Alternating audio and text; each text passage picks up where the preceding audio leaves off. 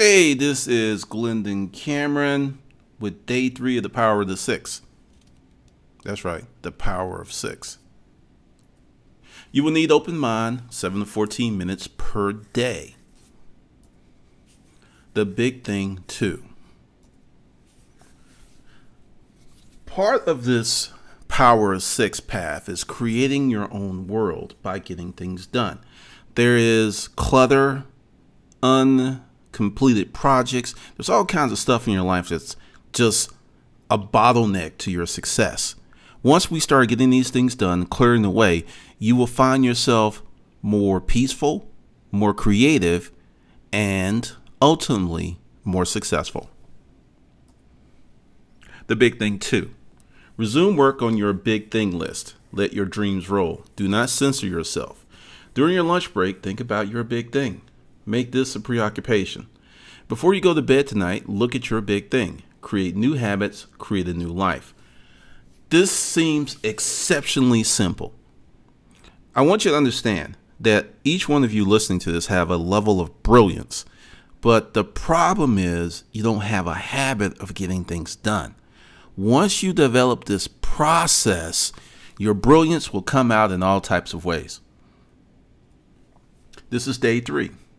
You will put 2 more things on your list to be done. At this point, you should have 4 things done. Once again, this is underwhelming. It is not stressing you, and it's done like this for a reason.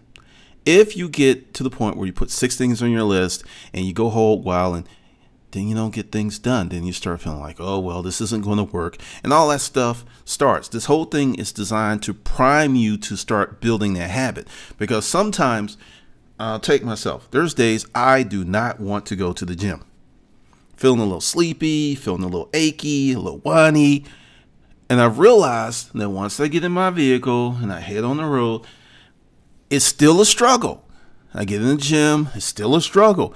Sometimes the first set feels heavy, which happened today. But once I get into my routine, bam, it's on. And that's what this is designed to do, to get you started, to pull you out of that place you're in and to get you on that path of like, okay, because once you get started, it is easier to stay started. It is much easier to develop the habit, because if you could just push yourself to begin, it's easier. It's like starting a flywheel. There's a great deal of effort it takes to get the flywheel going, but once it's moving, oh, that's no problem. It can roll on its own for a long time. So that's what this is about. So you should have 4 things done, and what I want you to do, and this is what I call little wins. Take some of the things that you have done, should be 4, put them on the list and put them somewhere.